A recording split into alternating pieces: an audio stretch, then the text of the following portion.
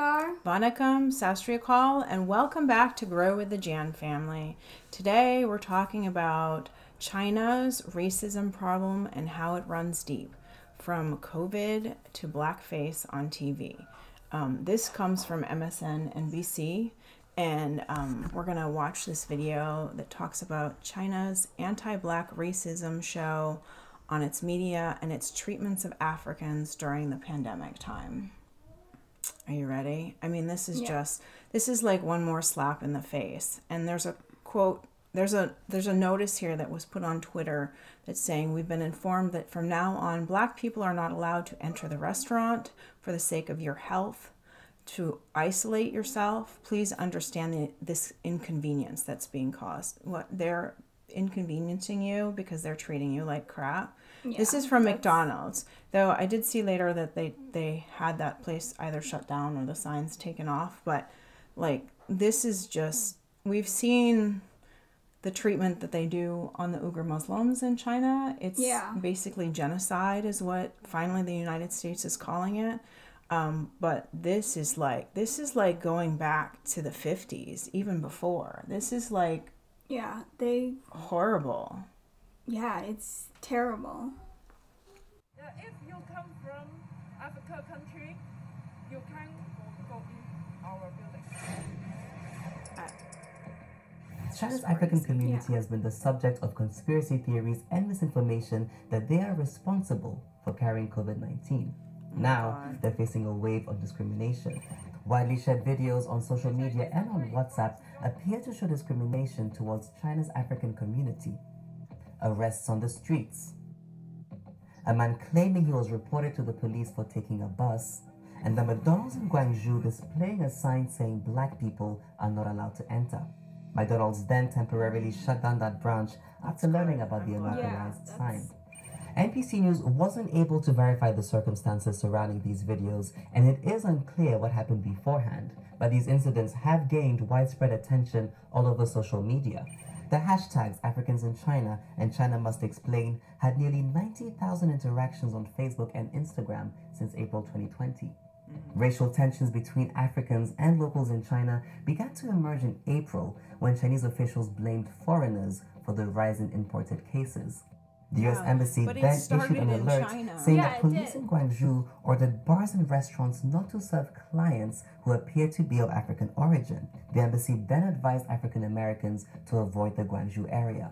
We spoke to a Nigerian student who said that she and her Cameroonian fiancé were evicted from their home after police allegedly threatened their new landlady to not rent out her home to them. Oh my God. She wished to stay anonymous for fears of being expelled from her university, so her words are being voiced by an actor. We have provided proof that we are healthy, but it doesn't matter. Just because we are Africans, they clearly stated they do not want us. I just think it's not okay we can't live anywhere we want just because we're Black. It's not done. It's not okay. Discrimination has also been reported in accessing healthcare. We spoke to a Ugandan couple who posted this video back in April. They believe they were denied access to a hospital just because they're African. They asked to remain anonymous for their own safety. You don't do that to people at the hospital. You don't tell them to wait at the gate. No one does that. It's a hospital. There is no other way you can understand that apart from saying you're being denied access to the hospital because of your color, your skin color. After the video went viral, a member from their local Chinese government asked them to delete it. Of course they did. Then helped them gain access to a different hospital, promised them free shopping, and recorded them thanking the Chinese government for their help. In an audio recording sent to us, you can hear this government member asking them to say something positive about the government services. By the way, would you mind just send a message or kind of additions for some pictures concerning your actually the services we have provided, including the medical and the government service, which make you happy or satisfied? Or would you just say that hospital incident maybe is a misunderstanding just because the language barrier or misunderstanding? The Chinese embassy in Kenya later released a video on Twitter saying that the man and the nurse couldn't understand each other and that the couple left before the nurse could come back with a translator. But as our investigation carried on, we noticed a new trend. An increase in Chinese propaganda videos like this one trying to counter that narrative of racial discrimination. We've seen many examples of this on Twitter. Videos that were posted by Chinese local media or Chinese embassies in Africa. Upon further investigation, 4 Africans we interviewed told us that either them or other Africans they knew were now being asked to remove videos they posted alleging discrimination. Another man who uses the online immigration officers and told not to post anything negative about the country, otherwise he would get in trouble. I asked him if he had noticed a trend of Africans posting videos which praise their Chinese hosts. They are told to make other videos saying China is good, China is taking care of us, we're not suffering. But I'll tell you, people are being asked to leave their homes. Even as I speak, people are sleeping on the streets. It's true. People don't have food.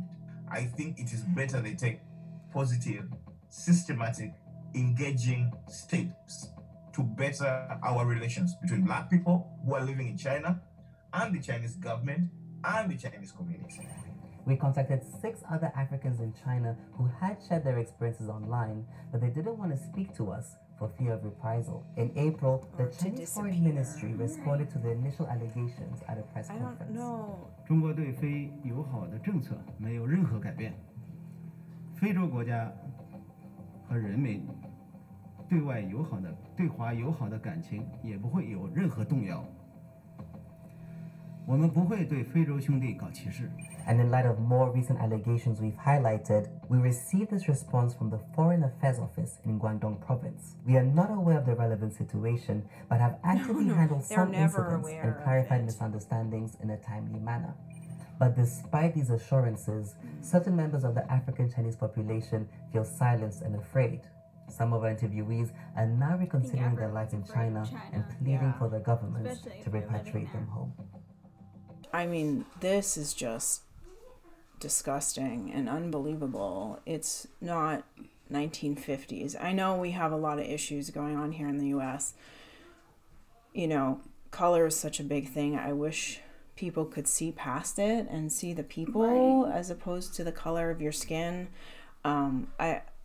Even here we fight to this day, but it's not like, this is like going backwards between the genocide with the Uyghur Muslims that is like World War II, the whole reason we went into World War II with Germany, and now this is like, you know, back in the day when we used to post signs, like this is not okay. In 2021, stuff like this should not be happening anywhere. Yeah, I can't even imagine someone here saying that you can't go in because you're African. That's terrible to even say in China. Like, you are a dictatorship. You do a lot of bad things, and the government's done a lot of bad things. But to go so far as to tell someone they can't go in a place because of their skin color is way past what they've done. Yeah. I mean, it's sickening, some of the stories that have been coming out of the way they treat people, and yet they're one of the top 5 countries in the world. They hold the UN permanent UN seat, yeah. They're trying to take over the world, inching over borders, you know, they're doing all these things, and this is like, we know here, you know, the media has said, like, people of African descent have, or African origin, tend to have COVID a little bit more based on, you know, body types, based on maybe their circumstances. Hispanics is the second one, and then it goes from there. You know, we're hoping this vaccine gets to everybody. We're hoping everybody gets a chance to get through this. But to say to somebody like, oh, you might have the virus, you have to get out. Everybody might have the virus. There's a chance everybody might have the virus. So if you're going to kick out blacks, you should kick out everybody else too. And like, it started in China. It started in China. It came from Wuhan. So like, I don't understand how you can discriminate against other people when your country is the one that started it. Right. You can't say Africans started it because it started right there in that country, China. Yeah, this is just crazy. I mean, here things have, I feel like come so far, you know, since Martin Luther King and a lot of the struggles we've seen, you know, it shouldn't be like this in 2021 anywhere in the world. And, you know, I would love to see, you know, one of his quotes that I like is, "I want to look on the day when people will not be judged by the color of their skin, but by the content of their character." Yeah. Right now, looking at that quote, where would you put China? What is their character? Right. Yeah. This is just, it's like one more slap in the face. And I just wonder, when is the world going to wake up and see what they're doing to their own people? And the article specifically indicates, in the video that we watched, says that China told these people afterwards to take down their video and say something nice about them, or something bad would happen to them, and they're getting kicked out of their homes, and it's terrible. Yeah. The CCP has such control over the media, and apparently scares the crap out of people, because half of the people that were interviewed didn't want their faces seen, their voices heard, or they didn't even want to be on the video. Right. Because they're so scared of China. That is not the type of country you want leading the world. No. And that's what they're trying to do.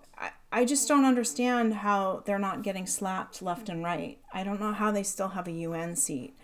I don't know how we're still spending $500 billion in trade deficit with them every single day. Like, when are we going to wake up and see this is the type of people, this is how the CCP runs their country?